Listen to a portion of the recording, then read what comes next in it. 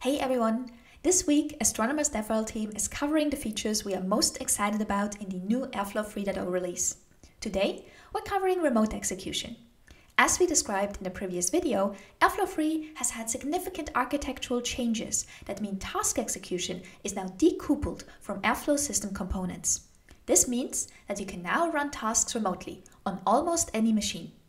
Remote execution is a feature we recommend in situations where you are running tasks that need to access sensitive data which can't leave a secured environment, like is often the case in healthcare companies or financial institutions, or where your tasks need specialized compute, like a GPU or TPU, to train a machine learning model.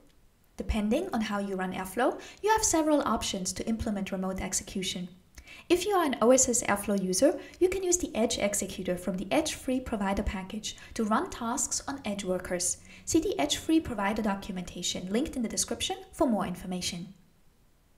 Astro customers can use remote execution agents that contain a remote DAG processor, worker, and triggerer component running in the customer-controlled remote network.